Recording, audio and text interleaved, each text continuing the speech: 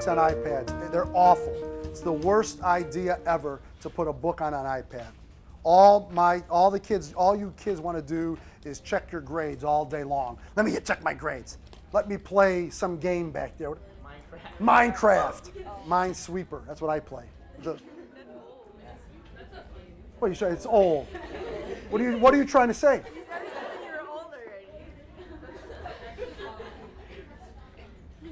A for the day, remind me after lunch, F for the day. I want kids, when they leave here, to like mathematics. I don't want them to have that fear like math is my least favorite class anymore. So that's always kind of my goal, like to take that stigma away from it. I am not a firm believer in group work in mathematics.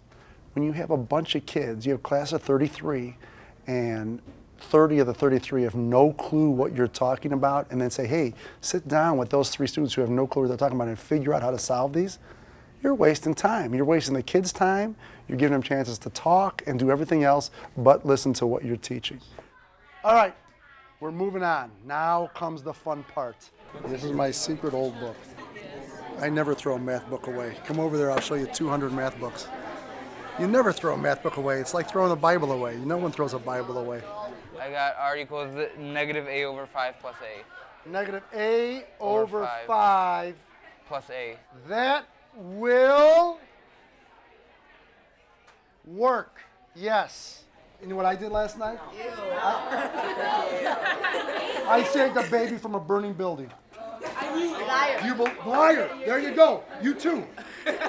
Both of us. Liars. You did it. All right, so the question reads, here we go.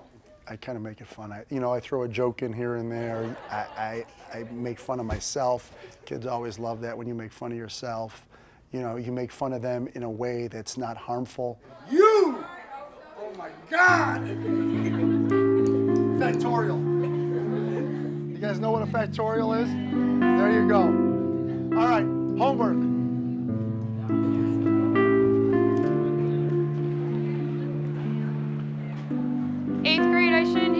Talking, your voice is off, you're typing in your homework, then you're going to thinking blocks. If you're on thinking blocks, you know my rule with the iPad. 1, I have to be able to see it. You cannot be on the settings, ever. I really love using the technology. I mean, the kids love it. Kind of keeps the urgency alive in my room. With a piece of technology in front of you, your resources are limitless, so you need to use that to help with your score. So don't give me a bogus "it didn't type in" when you didn't do your homework. Chris, same with you. No, you didn't. Is it in my room? Were you able to show me you did it? Can you prove that you did it? No, so you didn't do your homework. It's such a polarized class. They know the expectation, they just don't always like to meet the expectation. I'm waiting for everyone. This needs to be closed in 5, 4, 3, 2. Moses? We have been talking about ratios, proportions, proportional relationships, linear equations, right? How are we graphing the data? Where are we getting this data from? Yes? Okay, so it starts with an equation. Y equals mx plus b. And what does the m represent? Good thing we're going over this on Monday. Usually I like keeping my lessons 20 minutes, and then they go on to small group work, where they're working on packets at their own level based on our lesson. Person. What does that explain? How many people can sit in this arrangement? It's 6, 7, 8. I don't know if I'm... So are we going to go by 4s again? I think so, because it just says the square table. Miss Conhorn is... I would say energetic and caring. She's nice. I think that the only reason why she can be mean is because she cares about us and wants us to learn this. If you have one kid off task, then the rest of the class is like, well, why can't I do that? And everyone else starts to slide. Juan, your head needs to be up right now. I'll wait. Juan, stand up. Take your notes and stand up in the back. I don't appreciate that I still have to waste other people's time reminding you to look up here.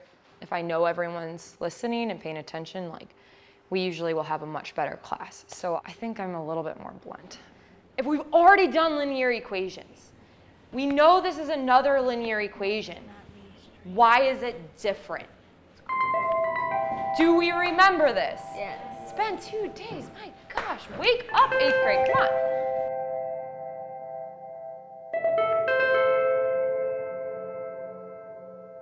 So I'm going to turn that on.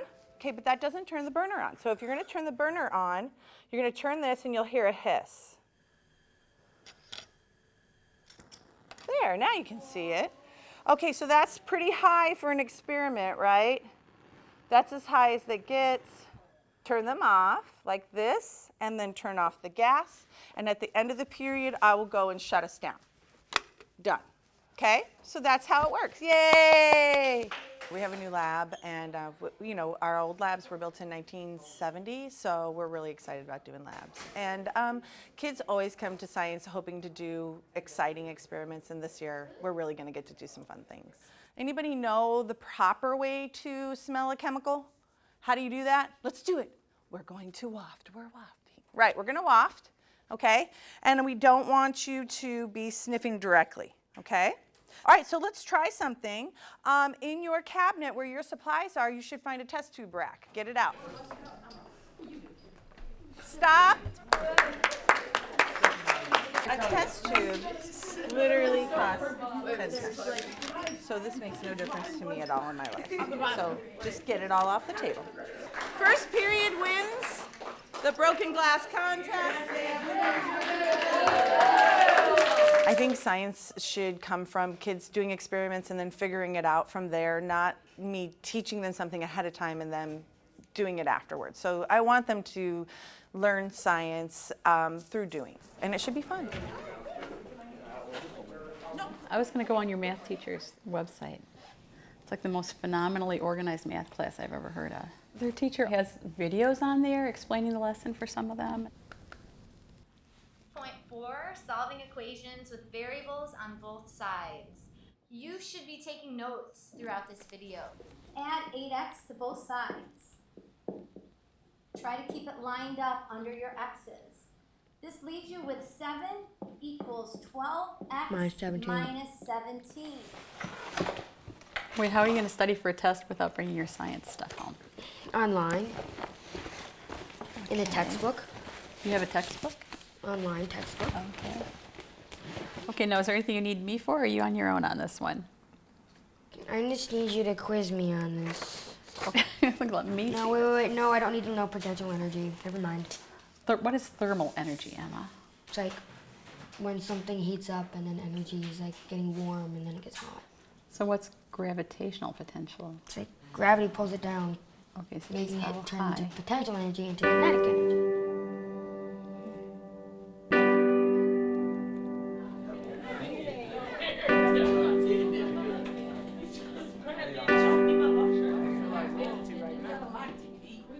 Remember, you always ask me, what is a tuning fork? Tuning forks are used to measure frequencies.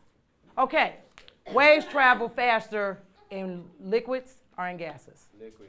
In liquids. In liquids. How do I calculate speed of a wave? Frequency times wavelength. Frequency is measured in what? Hertz. Hertz.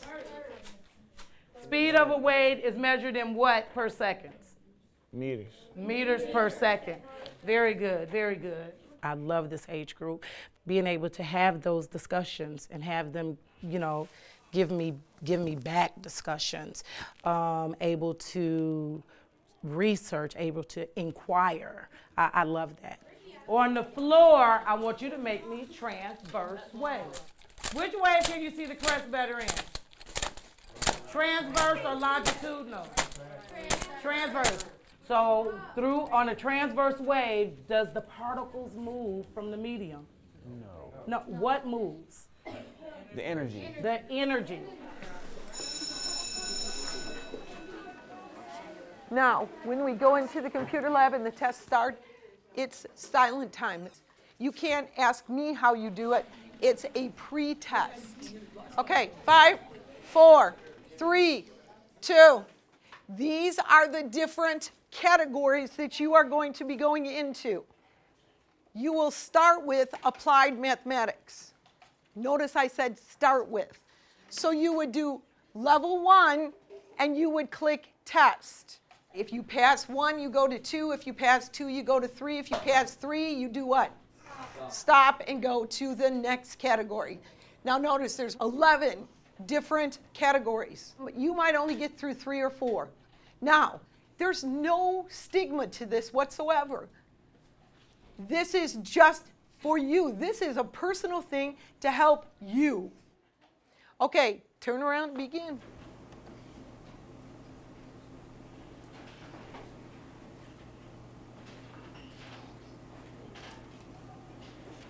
I'm not sure exactly what the WIN stands for, but the company is called WIN. The program is CRC, Career Readiness Curriculum. Businesses today are saying that students are coming to them and they might have the ability with bookwork, but they don't know how to apply it into a business world and they don't have the soft skills. I think the lessons themselves will correlate more to different aspects of the different jobs that they might go into.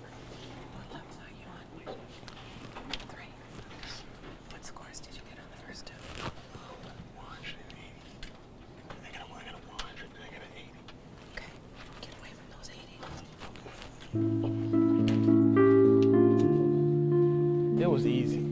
Everything, the questions was very easy. I have no idea why they had me take it. Okay, so what do you think?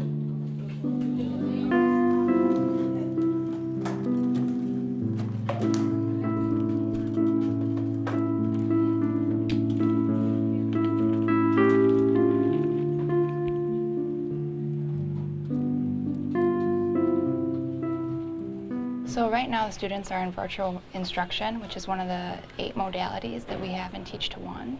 So each student is working on a skill that is best suited for them. So some students are more advanced, they're working on like algebra skills, while some people are more remedial right now. So they're working on like fractions.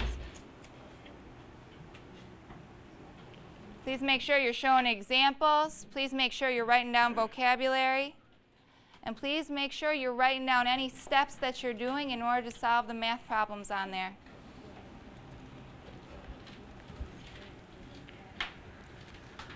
Each student gets a different schedule every single day, so they go to 2 sessions each day.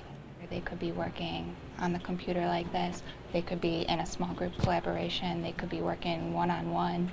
So by switching it up, they're constantly motivated to keep on learning, and I think that they enjoy this. It's something new to them.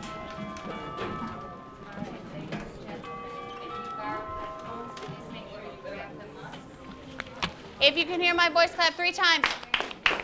Listen up, Mrs. Ferriante is going to be talking. Non-linear means it's not a line, it curves. So does this line curve or is it a straight line? It's a straight line, so we say that that is a linear equation. A linear equation.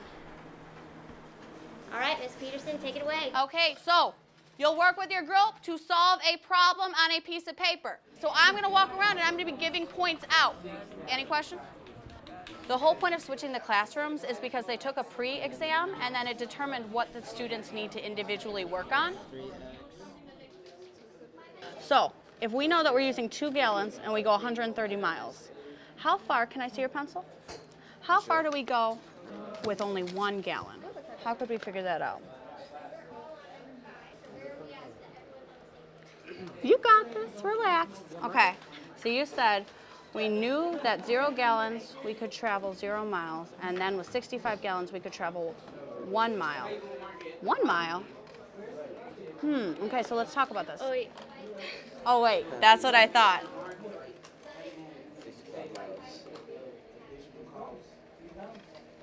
Okay, bell rang. Can I please have orange papers right here? Make sure names are on it.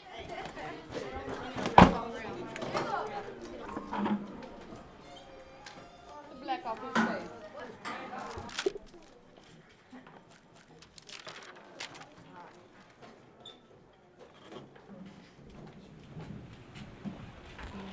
That's a tricky one. We didn't go over that today, did we? Okay, so you got to think about which one of those would make sense.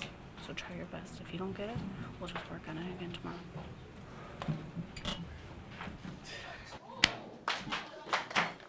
Okay, I need you seated.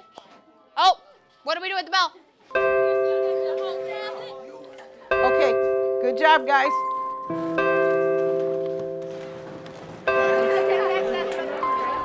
We're gonna dance what? Calabaceado. Then we'll try to Spread out, circle up. 9, 11. Yeah. On your mark, get set, go.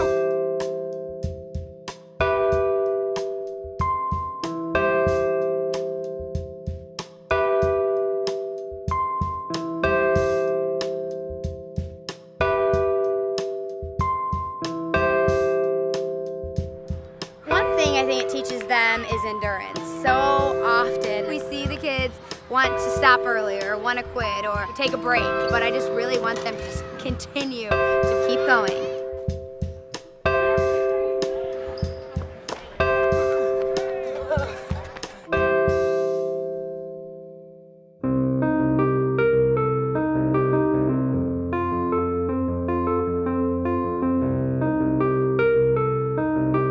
In order to be considered, your child is required to take one admission exam. You are going into the test with about 590 points. His options are wider now. I'm nervous because I don't know what I'm supposed to know or how to study for it.